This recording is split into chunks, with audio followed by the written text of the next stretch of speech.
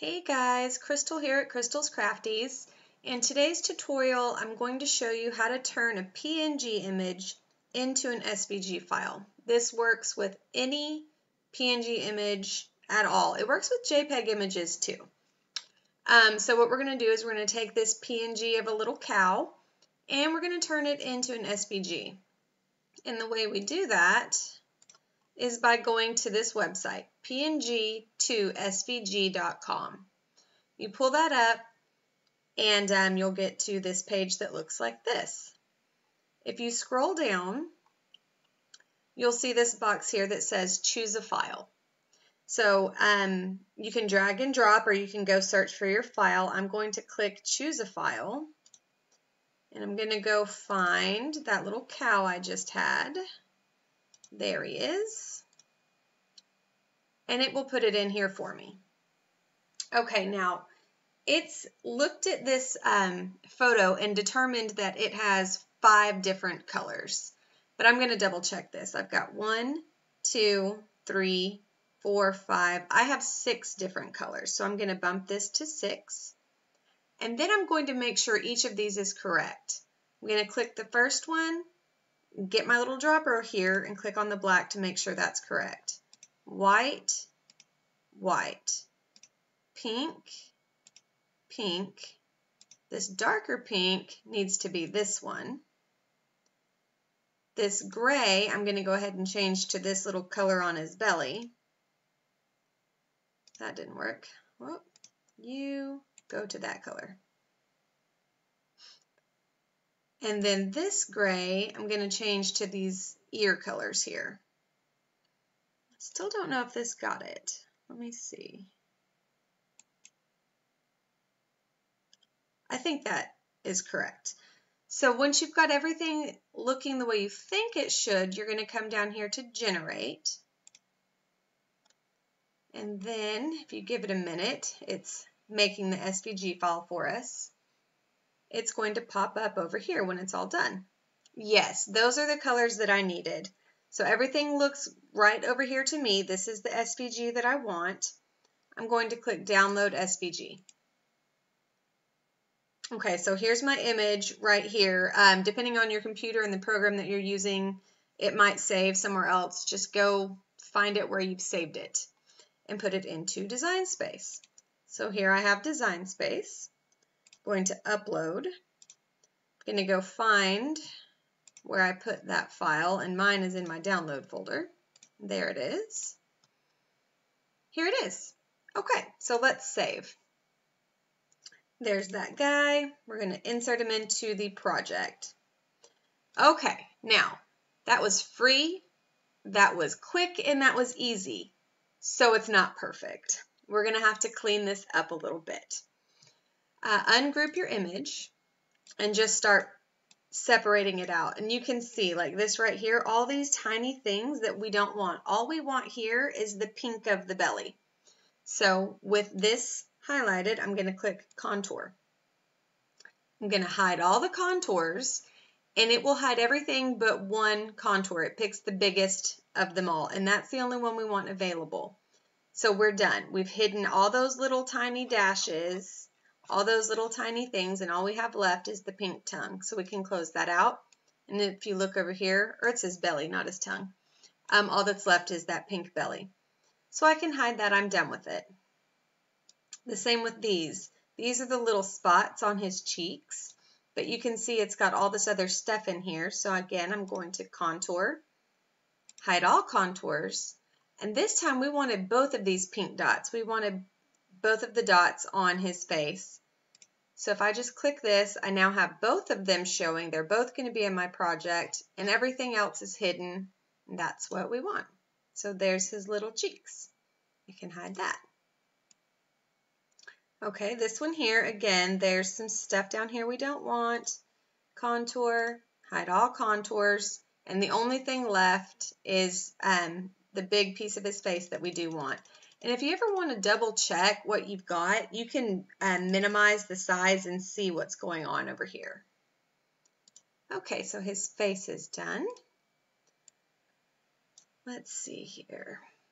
these little antlers. It doesn't look like there's any extras on there, but I'm going to hit contour and it just has the 2 antlers, so it's good to go. We can hide that. The black and the white parts. Okay, the black parts look good. I don't see any extras on there, but just a quick scroll shows me that we are good. Hide this guy. Now this one, it's almost perfect, but I want to get rid of this little black thing here and this little black thing here. So I'm going to hit my contours, and instead of hitting hide all, because there's a lot in here, I'm just going to kind of scroll and I can click it from here. Get rid of that one and get rid of that one. And you can see down here it grayed out those 2 parts. And now he's good to go. Okay. Let me put everything back in and we'll piece this guy together.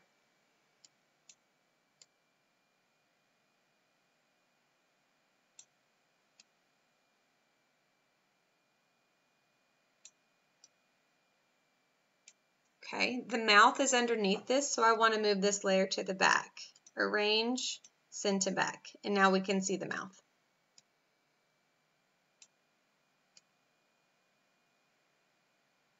Okay, so there it is. It's all done. But there are a couple other little things that you can do to this. Let's say you want this black to be a solid background, so you're not having to piece so many individual pieces together. Well, what we can do, let me hide everything but the black that we're working with.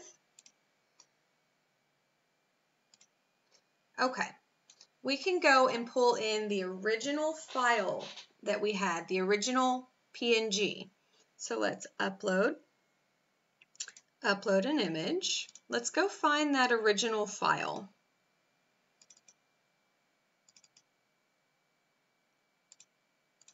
There he is. Okay. I always hit complex. This isn't going to be a complex image, but I do it anyways.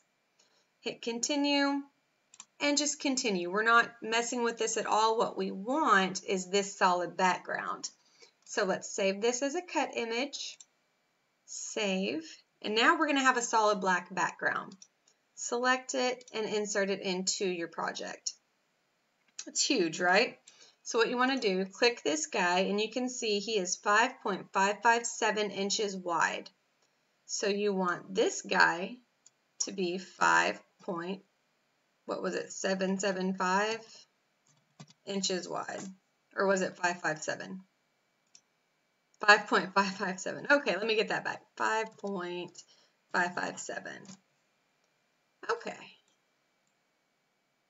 Now, yep, that's going to be perfect. So we can delete this and we can pull in all of our other parts and we can start layering everything. I want this to be my base layer, so I'm going to send it to the back.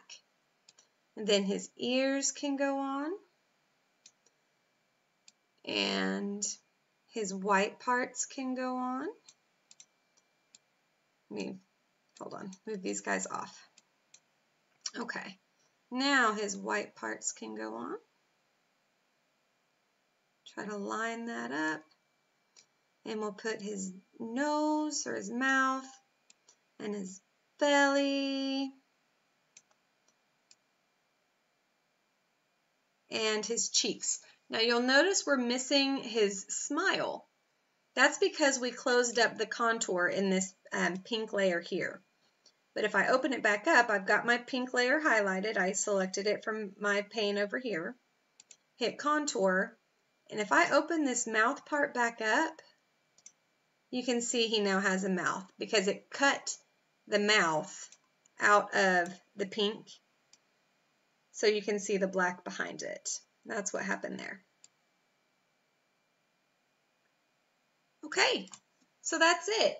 You can use any PNG, any SVG at all and make it an SVG, put it into Cricut Design Space and create your own designs. But I do want to say again, since this was free, cheap, and easy, it's not perfect. You will always have cleanup to do. And in most cases, you will want to pull in your original PNG to get this thick, solid background It's just going to be easier in most cases to work with that than piecing every little piece together. All right, that's all we've got. We'll see you next time.